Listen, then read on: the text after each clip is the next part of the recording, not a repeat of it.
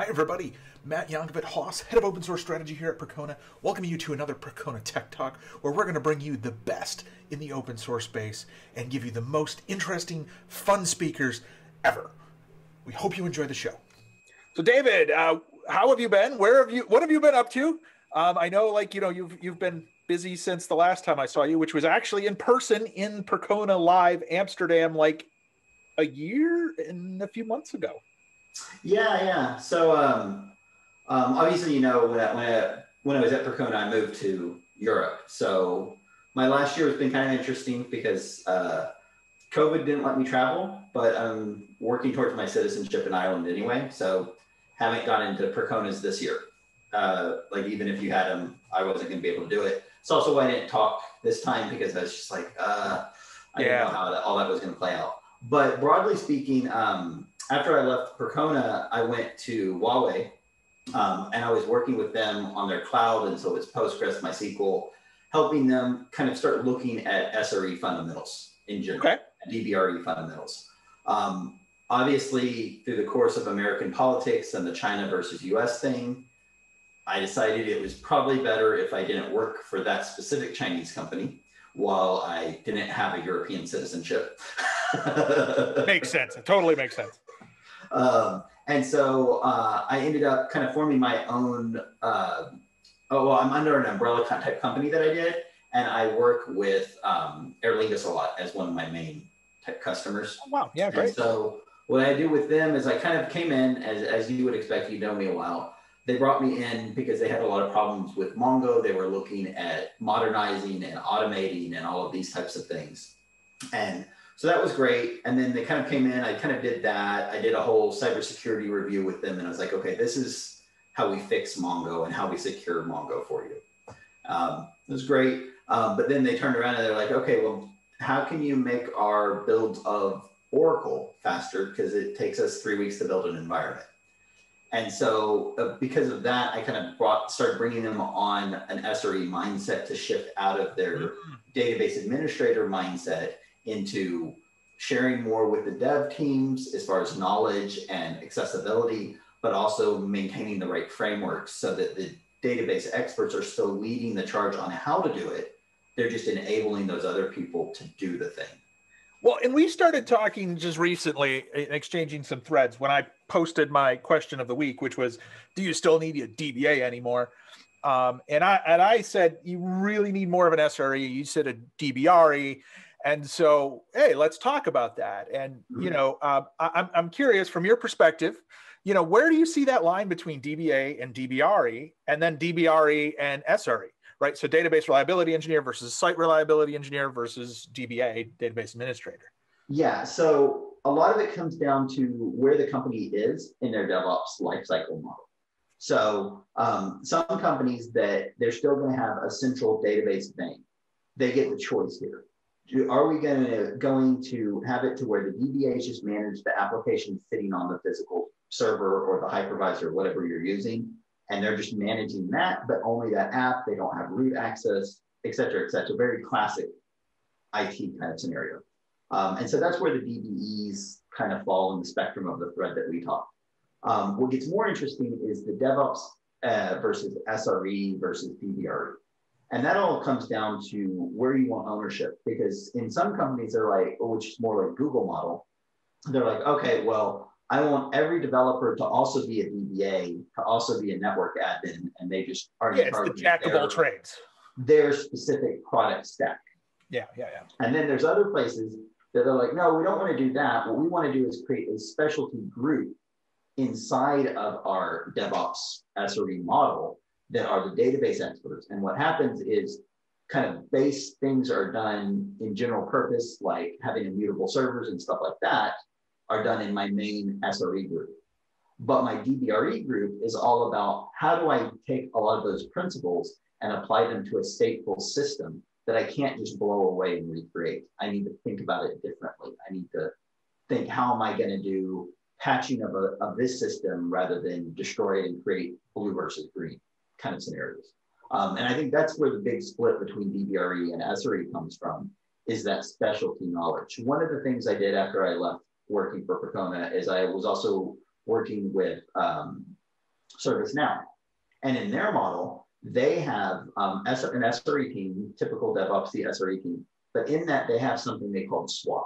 And SWAT was specifically database expert type people, Java memory debugging type things. So very much your escalation firefighter group that could come in and explain deep, weird problems that your person that really about Terraform and using endpoints in Amazon. So it was a real expert. It was like you had a vertical expert for different topics. And so in traditional, like in your 4-tier model support approach that everybody I think is familiar with, you would say that your DevOps group or your SRE group in that case was your 1s and 2s, but your 3s and 4s more in this specialty group. Okay. And I've kind of done the same thing working with Aer Lingus in that I'm trying to get the more DevOps group to work with us, and they're doing a lot of the Terraform stuff, and we're providing guidance and recommendations to them. But my team's building the AMI, for example, and we're building those flows, and I'm setting requirements like, it's great you're using AWS Session Manager and you're logging in with the SSM user on your app tiers with immutable servers, but for my databases, I want you to drop them in as their LDAP or AD user, and then they have to pass through the privileges to be able to get to the database data access. So are you still getting the escalations on, the performance issues and the troubleshooting? Are you still, I mean, as your environment grows, and you're doing the needle in the haystack searching, is that kind of like still that role in the DBRE? Yeah, absolutely. The way we have it structured is there's like a digital production support, which is run mostly from our DevOps stuff. And it's a mix of legacy kit and new AWS DevOps kind of design. And what we're doing there is if there's a call out to the DBA team, they're calling out to us to support the performance or support we're having this issue or the database slowed down, or we're getting this alert that the database ran out of disk space. Or a table space was full, different things like that you would typically have. But what we're being tasked with, because again, I'm only a year into this transition, what I'm doing more and more is automating more and more of that, getting ready to ship all my database audit logs into CloudWatch, for example, doing stuff like, how do I start putting in agents or cron jobs that will auto grow the database, but fire off an Opsgenie/Jira/whatever support ticket system you're using message to you to actually tell the DBA, hey, last night you would have been woken up, the DBRE in this case, you would have been woken up, but I went ahead and added an extra 10 gigs of space to the system and added a new data file to Oracle so that you could sleep. Please look at this before it gets out of control and does it again. So yeah, so you're doing a lot more of, I mean, almost like a very basic type functionality around the automation that's looking for those events and trying to auto correct and fix. Yeah, so we're starting with that, but also like I mentioned earlier, I took the Oracle build process is now completely automated to where you tell Terraform set these tags on the system, it'll build the right version of Oracle with the right SID and all this type of stuff. But then if it's this type of SID, it will also fire off installing the app and loading data from the staging environment into it to where you have a completely working database ready for an app to connect to it. So is this about making the developers more efficient and making them move faster? So it's a couple things. It's making them more efficient, but also making it easier for them to request an environment to test something or do something to where you get more into a dev environment should be just build it and throw it away when you're done with project X or test X, instead of the classic IT approach where I had, dev environment 1 through 10, and you're currently assigned to 1, you're currently assigned to 10, and then when you roll off that, assign somebody else onto it, which, as you know, and everybody watching this probably knows, can be an utter nightmare to manage. And from a compatibility or finding weird snowflakey edge cases of things that weren't cleaned up, it becomes unmanageable. Well, and I mean, you guys are using a lot of microservices, and so that's just going to make it so people can spin those up much quicker. But does it leave the potential to just have like a massive number of databases that are out there, and a lot of them are just kind of like forgotten about? To some degree. What we do a lot with what we're doing is you have these environments that can build those, but there's tags in it as well to where it detects the environment that you're at, and does it create HA, does it not create HA? And then also there's reporting on how much usage was the system getting. Do we think that this dev environment's no longer used? Should we stop using it? So it's all about being able to reclaim that. Now, remember that as being in an airline and in this transitionary step, we still have a lot of waterfall-y type processes in some place for spinning stuff up.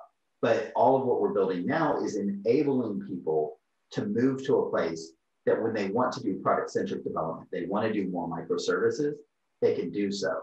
And as more of that happens, I'll be looking at, well, do I create kind of, in Oracle terms, a central CDB that has different PDBs in it? Or do I flip that around and have a cloud or a DBAS of some sort in place? Now, I have a different viewpoint than I think Percona has on this, because I don't believe that you should have stuff in Kubernetes if it's your database. That's the application layer. There's big fight, I think, right now inside the database community on those lines and where those should sit. I was talking to Charity about that recently. Yeah, and I think everybody has a little bit of a different mindset around like the Kubernetes side. You know, so many applications have adopted, you know, containerization in Kubernetes for the microservices. There's a lot of companies that want to use their, you know, databases the same way they use the application layer. Doesn't always work. Sometimes it does. I mean, my philosophy, and I had actually posted a video on this as well, is it depends, right? Yeah. There's no way I'm going to run a multi-terabyte database in Kubernetes. I'm sorry. It's just not, that's not there. But hey, if I've got 100 WordPress, you know, databases and like they're all these little small databases, you know, yeah, sure. Or even some of the medium size. But I have seen a lot of people really successful in, you know, reasonable size. I'm not going to say massive, but reasonable size Kubernetes, you know, deployments. And oh yeah. It's not that I'm against using it. It's that you're kind of shoehorning in the database there. And if your database, like you said, is small enough, it makes a lot of sense and it fits. Kubernetes does make things fit much better in your microservices and SRE strategies in general. It just does. But the flip side is you're still running some risk with databases, because Kubernetes never envisioned truly stateful systems. Like wasn't what it was designed to solve. And there's a lot of work on that's been going on. I mean, I know we've talked to a lot of the folks in the data on Kubernetes community. For instance, Doc, I don't know if you're familiar with them. You know, the folks at DataStax, I know, are looking at Kubernetes. I know the MariaDB folks are looking at Kubernetes. That's what SkySQL is built on. Planet Scale guys, right? Like, so I think there's a lot of emphasis. I don't know how long it will take to get, you know, fully there, but I do see a lot of production workload there so far. It's not everything though, and it's far from everything. But I think that's like any technology, right? And that's what I've been debating more recently is how far along is that going to go, and is it going to be kind of the approach Docker had in general taken for a while, which was it's fine in dev, but when you go to critical platinum prod systems, you draw a line and say this need to be actual instances as opposed to containers. But it could be that, you know, in 4 years, we're talking about how were we ever not on containers? And I think that's the thing, right? It's like, there's a lot of work there. It'll still evolve. Is it ready for everything? No. But it can handle a lot of the smaller things and a lot of the medium-sized things. I just wouldn't put. I think Mongo, we'll see it in Mongo much more verbosely than we see it in MySQL or Postgres, I think. Because Mongo's HA is built on things that would make it continue to work in a Kubernetes environment. Yeah. And I mean, it different levels, different databases, different ease of use. So yeah, I mean, it's an interesting topic, an interesting debate for sure.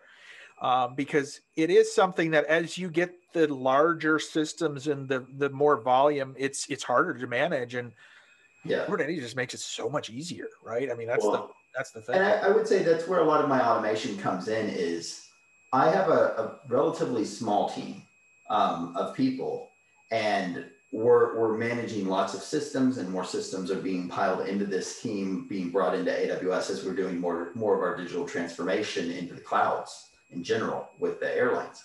But what I'm noticing is a lot of people are very surprised by, once you start down this kind of standards approach and automated builds with Terraform and stuff, just how much your team actually gets to focus on making sure your design is right, as opposed to just building infrastructure. No, so it really does flip that, where it's more, hey, let's design the architecture correct, and let's let the infrastructure kind of handle itself. Yeah.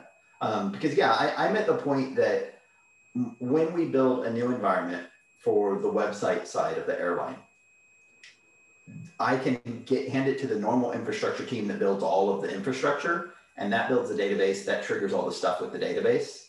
And then I just get one of my DBRE team to do a quick QC of it.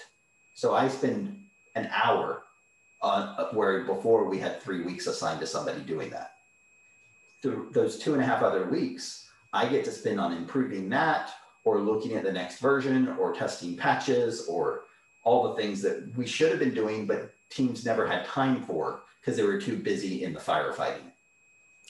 So a lot of, as you do your modernization, it sounds like you guys are kind of standardizing on AWS. Well, I think that's the first cloud of choice, but there is definitely a very strong hybrid cloud view. Okay, so you're looking at the multi-cloud to, yeah. And any reason why? Well, it's just in case we needed to pivot for different things. We are in Ireland, and so AWS has a big presence here, so that makes a lot of sense. But also, like, as different times evolve, we need to look at that. We need to make sure that AWS can't come down and say, hey, you now don't get any discounts. This is your new rate. Tough. Live with it. At the same time, it's more of a price protection thing for you. There's a price protection aspect of it, but there's also the other side of it, which is, how do we make sure that if AWS has a critical failure, we have a plan on how to get off of that. We could talk about, like, recently there was a platform that got deplatformed from AWS, and they were like, oh, we can just shift. And then they sued because they found out they couldn't shift. So they tried to do just like a lift and shift, and didn't work. Well, yeah. And they had always said they could do it until AWS pulled their plug for different things that happened in America recently. And then they couldn't do it. And so they resorted to the legal system because it basically shut down their company. We don't want to be in that position that for whatever reason, whether it's AWS resourcing, pricing, or some sort of environmental thing that just takes a data center offline, that we couldn't just shift somewhere else. We want to make sure that we have that flexibility. But from my perspective, it's making sure that you're trying to use generic tools. For example, we could be using a different AWS image builder and stuff like that, but we're still using things like Git, Bitbucket, Terraform, stuff like that, so that we're staying that agnostic level. And that so you're trying to stay the arm's length, so you have the portability. Yeah. So but at the same time, if when you're trying to adopt it, especially when you're early in your DT level, especially with DBRE and stuff, there are going to be times where you're like, I should use Aurora, or I should use RDS for these different things. And you have to take a measured approach and not be always arm's distance, but always not tied too closely to a cloud to go, okay, I don't want to invest in trying to rebuild what they've already built for now. So let's just use that thing with a backlog item of how could we do this in a more non-vendor specific way. Because like RDS and Aurora, they solve some good problems, but they do have some other ones. Like, you have way more control over failovers if you have EC2 instances. Like, if you're using a database as a service from a cloud provider, you're kind of just stuck going, well, the failover is happening. There's nothing I can do as a DBRE, which is a very unsettling thing for me personally, because I don't like the fact that I can't tell people when I expect the database to be back up, because I'm waiting on AWS, there's Azure's, Google's scheduler So it's a trust thing as well, right? Like, so you've got like this, trust aspect. Yeah, I think there's also, there's a trust aspect, but there's also a control aspect to a large degree. Because you lose a lot of control when you hand these things off. Similarly, I have conversations all the time about, should we move something to a database as a service provider, whether it's Mongo Atlas, whether it's RDS, Aurora, different things like that, or snowflakes of the world, stuff like that. Or should we maintain control, because how often are we going to be able to update that given app? Are we going to run into a problem when that vendor says, hey, we're decommissioning version X, upgrade your app, and we're like, whoa, we don't have that team anymore, or the third party we paid to build that app no longer exists. How do we update this to a new driver? Well, and I mean, most of these databases as services, though, they have features that are only exclusive for that, and that really wrecks that portability, doesn't it? It does. But also, just broadly speaking, for example, like if I wanted to adopt Postgres quickly, I might use RDS Postgres, but then put a time gate on it to say, okay, by this time, we need to have a non-AWS native approach to the same thing. So it's rapid prototyping. Yeah, because I think that's important in your DevOps model is you don't block rapid prototyping, but you keep your mind on how do I keep myself in a position that I can pivot these things to a new technology. And versus how tightly do I tie into this one cloud provider, which has benefits. Don't get me wrong. There are very strong benefits to having tight coupling. It's just a matter of where you want to spend the money. Do I want to spend the money on features and prototyping, or do I want to spend the money on resiliency and scalability? Because those are different buckets that unfortunately too many people try to merge into one. So let me ask you this. Do you need a DBRE or a DBA in that cloud model if you're running database as a service? Yes. Think about it this way. I'm running RDS Oracle, for example. It doesn't matter that I'm running RDS Oracle. I still need a DBA to help plan out partitions and table spaces and data file allocations and stuff like that. Because while it manages the operating system for you and it can scale storage and stuff like that, if you just set a database to auto extend, you will have fragmentation problems. If you have not planned your data structure out, you will have shared segment problems and neighbor segment problems and all these other things that still exist. You will have wasted memory, you will have missing indexes, or just bad design because somebody put a blog where they should put a varchar 200 in. And you can't expect your DevOps devs to know how to fine tune it to that level. What you expect them to do is come up with a plan, and then you need an expert to kind of cross-check that. What we do in our stuff is we have both internal and external developers in the airline.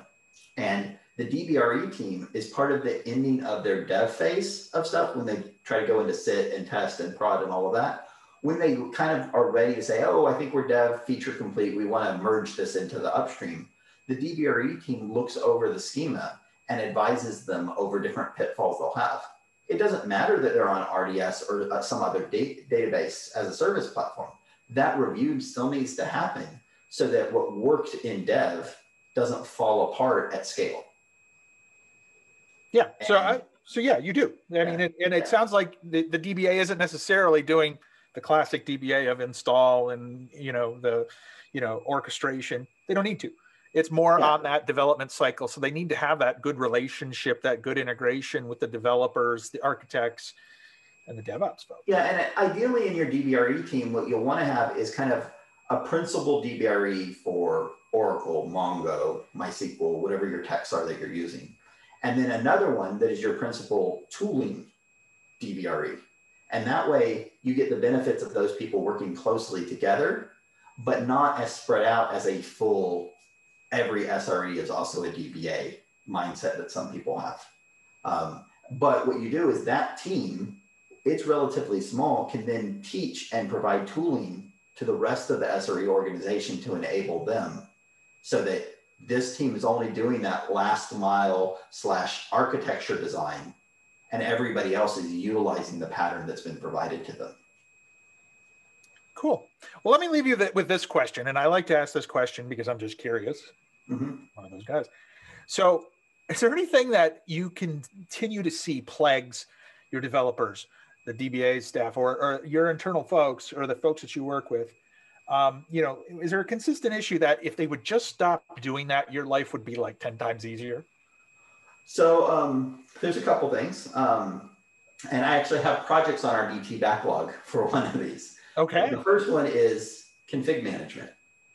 Okay. The number of people that try to copy dev A to UAT's config files and then screw up the database because they're using the wrong sequence values or different things that blow everything up, or just simple things like they're copying from A to B and they are like in Oracle, there's a difference between a SID and a service.